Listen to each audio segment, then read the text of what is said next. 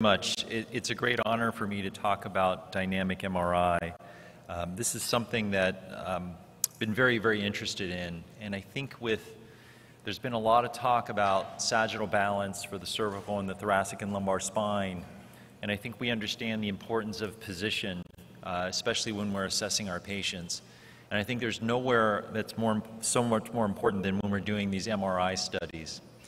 These are my disclosures. There's nothing to do with any dynamic MRI, but these are the 5 areas that I'd like to discuss today in my time. First, what is dynamic MRI? Because there's a lot of different terms you might have heard. Kinetic MRI, positional MRI, upright MRI.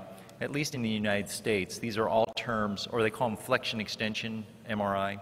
These are all terms that have been used to describe sort of an upright MRI. But basically what it is that when we have a standard MRI, the patient is lying down. And obviously when the patient's lying down, you get a good picture of the spine, but it's not physiologically loaded. It's not in the position of pain. When you get the patient upright, you can actually load the spine. You can see pathology that you may not see when the patient is lying down. And the other thing is that you can actually put the patient in a position. There are often times where we have patients and they say, well, it only hurts when I do this, and they put themselves in a position, and oftentimes you can actually put them in that position when you're doing the MRI study. And so we can get fairly sophisticated. Obviously, if a patient is heavy, these are open MRIs, so they might be a little bit more comfortable, especially if the patient is claustrophobic. For children, it's a little bit more palatable for them because they can sit on their parents' lap as they do it. And obviously there are patients that have severe deformities where they're not comfortable sitting or lying down for a standard MRI. And so these patients, it would be very hard to get them in a normal MRI. They may not fit, and they may have so much pain when they're lying down that they may be too much movement. And we also know that position matters, not just in the spine, but also in other areas. And so I do think this technology applies throughout all of the musculoskeletal system, and we might be seeing this obviously for the shoulder, the knee, the foot, the ankle, for other areas. We always look at it as a very powerful research tool because this allows us to do fairly sophisticated and accurate measurements of the structures of the spine, and we'll talk a little bit about that later. Now, how does this apply to the spine? Well, I think we all understand how this is valuable to the spine. We have these great regular images, but we know that the spine is moving, especially as we go to newer technologies where we're trying to preserve motion. Perhaps dynamic MRI in different positions is the best way to assess these patients. If we're doing cervical arthroplasty or lumbar arthroplasty or any type of motion preservation device. And then we all have these patients where we ask ourselves these questions. So for this question, is there instability? If we presented this case at any conference, you could argue, well, I'll do just a decompression, or I have to do a fusion. What about the adjacent segment? Is there some pathology that I'm missing? We would probably argue, do we do L4-5 here, or do we include L5-S1? Now, I'm not saying that dynamic MRI will give you all the answers, but I think dynamic MRI can help us answer some of these questions as we're treating this patient. Now, these are some case studies. Now, obviously, some of this you would pick up on flexion extension views. So if you look at this is a hypermobile spine. The nice thing about this with the MRI is I can actually see the structures that are causing the nerve impingement. I can see where the instability is with the dynamic MRI. I would see the instability with flexion extension x-rays. I could infer the amount of neurologic stenosis by looking at a regular MRI and looking at the open facets. But with doing the dynamic MRI, we're going to be able to really see which structures are causing the problem in case we're going to miss something. Again, another example, I would pick this up on flexion extension x-rays. So just seeing the instability, I could see that on normal x-rays. But here I can see what happens to the disc, what happens to the facet joints. And you might not find anything new that you could not imply from a normal MRI, but sometimes you can surprise yourself. Here's a patient that has radiculopathy, and on the left side there's the recumbent MRI, and there is a disc herniation, and there is some compression of that nerve.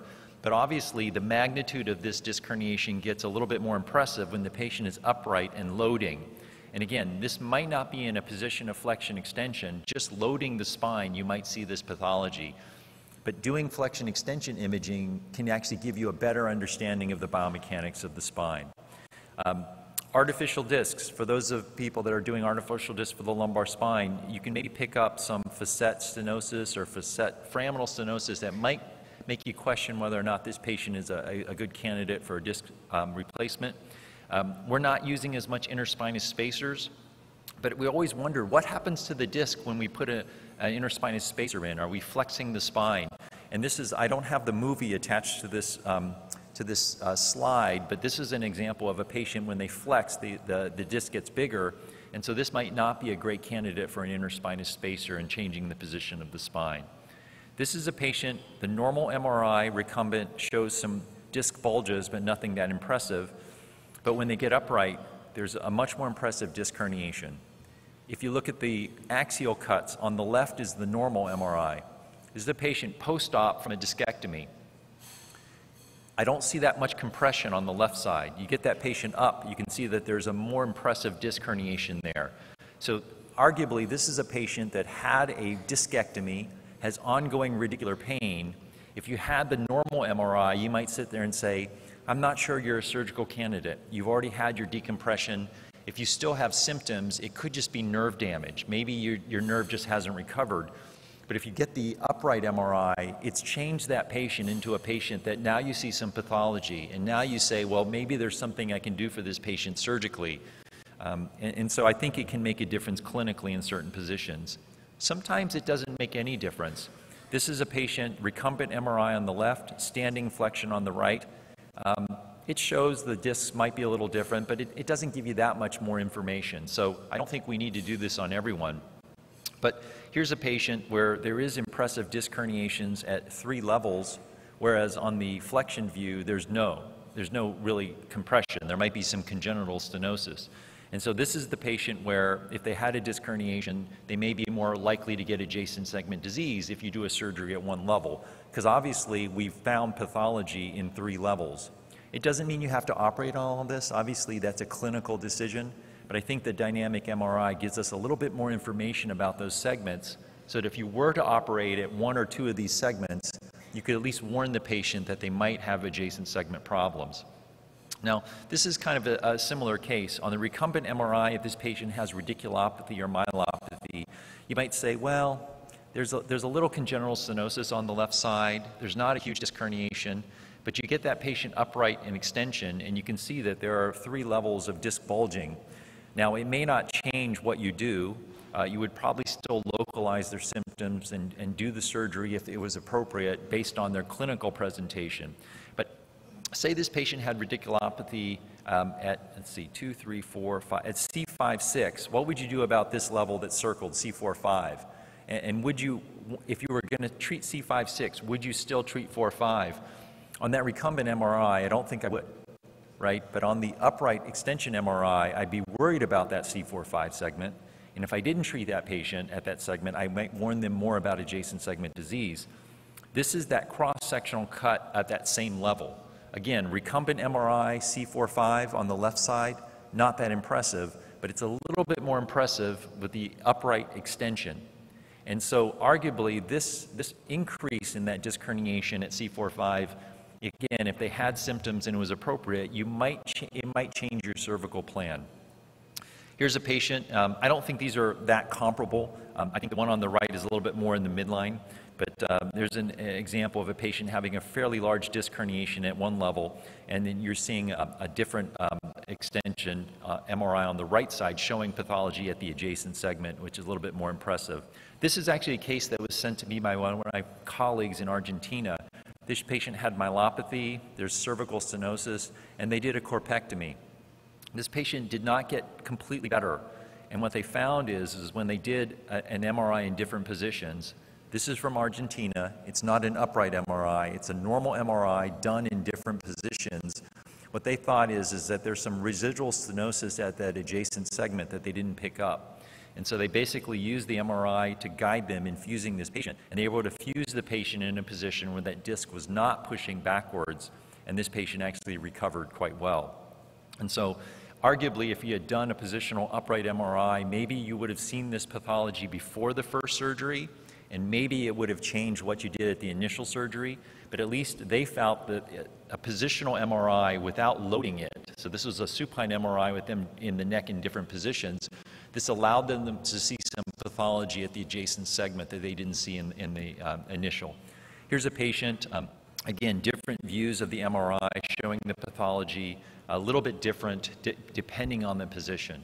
And so again, we are seeing pathology in different positions. And this is a patient on the left side, status post, I think a laminoplasty or laminectomy infusion, cord signal changes, didn't recover all the way, and you get the upright MRI and you see that there might be some residual stenosis here.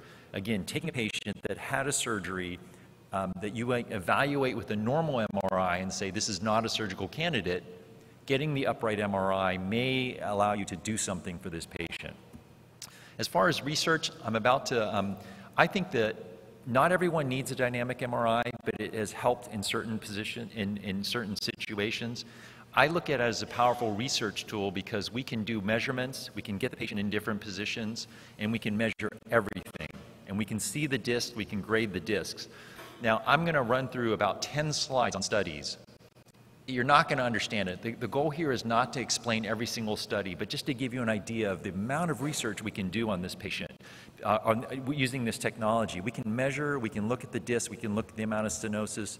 We have published probably 50 or 60 articles on dynamic MRI, and there's so much more that can be done. Very powerful research tool. There are a lot of studies showing that you miss pathology, but then there are a lot of studies just showing how we can use this as a research tool. We can understand how the discs change, how people degenerate. We have a huge database of, tens of thousands of patients that have had these MRIs. We can look at what happens at C5-6 when there's degeneration and there's no movement. What happens to the translational motion at the adjacent segments? We can look at the amount of canal diameter in the cervical, lumbar, and thoracic spine based on the grade of degeneration and the position that they're in.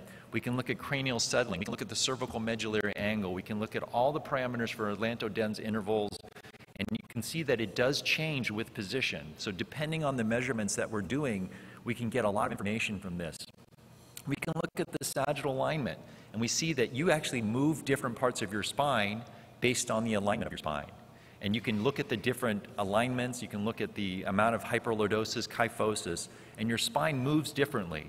So what we know is that your spine, based on the alignment, it doesn't always move the same at the same levels. We can look at degenerative parameters. We've correlated the T1 slope with the SVAs for the regional cervical spine. We've published articles on sagittal balance. Spondylolisthesis is more likely to be there if you're off balance. We can look at the C7 angle. We can actually predict sagittal imbalance by looking at the muscles, the paraspinal tissues, and the amount of fatty infiltrate on the muscles in the paracervical area. You can actually predict and see the effect of having poor sagittal balance in the cervical spine on the musculature of the spine. I don't have the time, I think I'm already over time here to go into all the details, but it's a very powerful research tool. And I think in the future, it might help us answer some questions about the degeneration of the spine.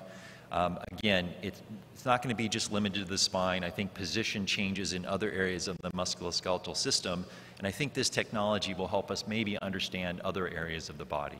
So with that, I thank you very much for your attention.